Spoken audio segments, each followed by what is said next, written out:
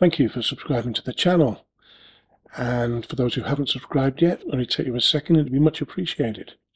Now what I want to talk to you about today is how to create a custom frame in Canva. We'll be using a couple of other apps as well, but all free. Right, the first thing we do is we go to Canva and we set up a frame. Now I'm going for quite a big a canvas, I should say. I'm going for quite a big size, and it's important to do that. I've got 2000 by 2000 here in pixels. It's important to pick a good size, a big size, because we're going to be cutting the image out, and when we do that we don't want jagged edges. We want it as smooth as possible around the edge. Right, so 2000 by 2000, create a new image. Now you could use elements. You could pick, for instance, something like that. Try to make that into, well, actually make that into a frame, a different background in there. And we can do that because we've got an option to change the colors here. Without that option, it's a little difficult. Look for images like that where you can actually change the colors all to black. It's important that we have black. So it's a silhouette we're looking at. Now I'm going for an image of me. So there's the shape, whatever shape that is, and I'll just stretch that about a bit and center it on here. Now I want to turn that into a silhouette. Now I can do that in here because it's an image and I can edit, and it's allowing me to change the brightness and the contrast, and that's great. So the brightness goes right down, the contrast goes right up, and there's my silhouette. What we do then is we download, and we just download it as a PNG. We don't use the transparent backgrounds or anything, so we don't need to have the premium account for that. So we download and we save that in a file, or we can save it as a tab, and we're going to drag that image in a minute into another application. The application we're going to use here is called Photopea. That's photopea.com, or you'll find a link in the description for all of these applications that I'm using. We're going to start a new project. We've got here where the sizes are. We're going to go with 2000 because that's what I've set the other one up on Canva. We want a white background, which it shows there, and we just hit that create button. And I'm going to drag that image that I've just downloaded onto Photopea. Now what we want to do, we want to hit the Control key on the keyboard and the E letter at the same time. Now what that's done is, that's called that now the background here. That's a layer.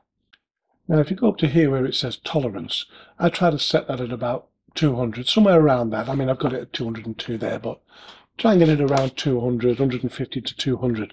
Now what that means is, when we go here now to Magic Wand and we click the image, what's happened is, if I can zoom in a little bit, what you see is a little marching ant type thing. It's a little cutout, little dotted lines all the way around the image.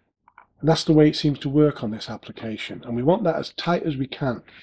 So that's why I suggest you doing that. Now then, if I come back out a little bit, we press the delete on the keyboard, the delete key. Now that's removed me from that image. Now from there, we go to File, Export as PNG, and just click Save. Don't mess with any of the things on there. And it's just come down here to the bottom of the screen, and it's also gone into downloads. This is just asking that is because I've got ad blocker on, but I'm still getting the ads, and it's just saying that's how they make their money, which is fair enough. Right, we go back to Canva, and I remove the image from here, the silhouette on the 2000 by 2000 background, and I drag that image that we've just downloaded from Photopea onto the canvas. You hardly see anything, do you? But if I zoom in, you can just basically see, you just might be able to see the outlines. Now what we do from there is, we can use anything in the background. So if I go to Photos, for example, I could put in, well, whatever's come up there. I'll just go with that. Just click on it, and now it's covered the image that we've got in the background here. So I right click on the mouse, send to back, and as you can see there, straight away, I can move that across, drag the corner, so make sure I'm in the image, drag that background image down so it hides behind the white bit, and up so it hides behind that bit. Now I've just got myself quite a flowery shirt going on there, but I'm actually using this image of a frame centre back, and I can drag that background image until I've got it how I want it. I can extend my image to cover that. Okay, so that's that. That's the background I'm going to keep. I'm not having the pink thing. So what do we do with this? Well, if you've got the full version of Canva, you can just click on that, edit the image, remove the background and download and so on, and store it. But if you haven't, we're using the free stuff at the moment. What we do is I download this. Again, just keep it as a PNG. Don't worry about transparent background, just download. And it's gone down here to the bottom. It's also going down into the downloads. Now I'll use another application. This one's called photoroom.com. And I'll leave a link, like I say, for this in the description.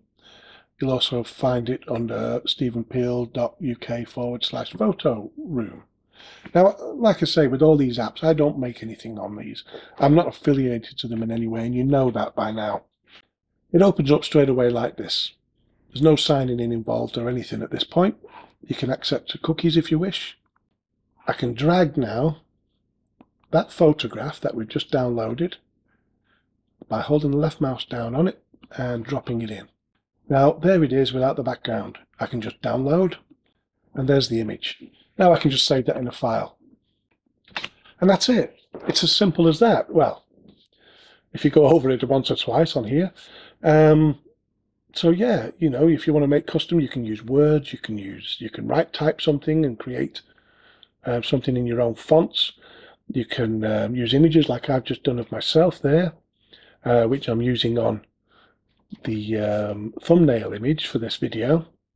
And yeah, it's super easy. So give it a go.